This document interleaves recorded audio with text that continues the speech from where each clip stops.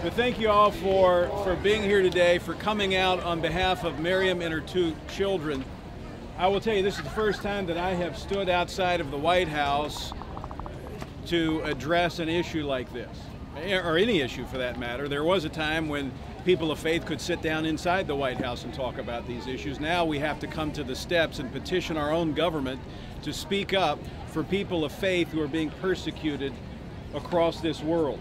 In fact, there was a time as a veteran of the Marine Corps when there was an understanding that we did not leave Americans behind. And we have a 27-year-old mother who is in a Khartoum prison.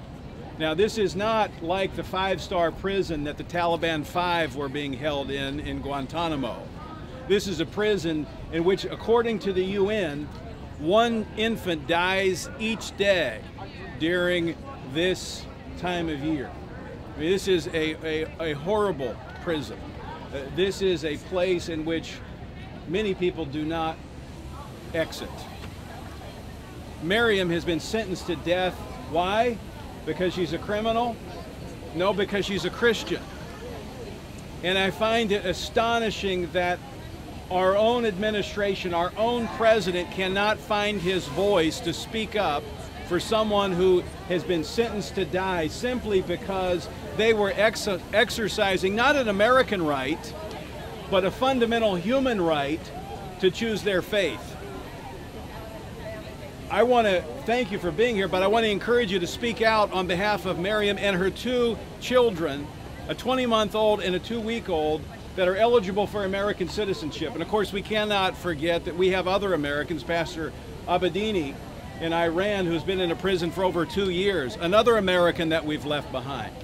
Now, as I mentioned, I am a Marine veteran, and I'm grateful that we bring home our servicemen who have been held captive. I'm grateful that we did bring home Bergdahl, Sergeant Bergdahl, although the circumstances there are suspicious. But as a Marine, I think I can speak for most veterans.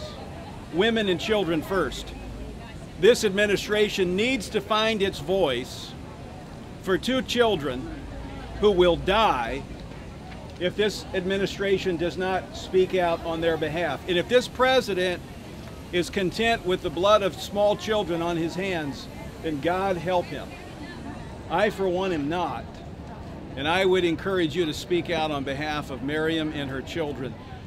We have done something we've never done before, but the only way apparently to get this administration's attention is to use their website petition process.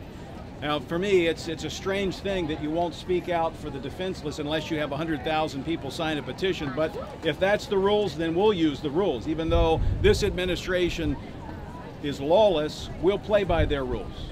And so over 40,000 Americans have signed the petition. I encourage you to go to the White House website and sign that petition. We've made it easy. You can go to frc.org/Sudan.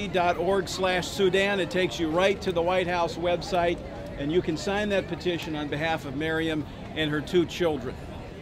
If this administration will not speak up, I encourage you to speak up for them and give them a voice and not rest until they are released.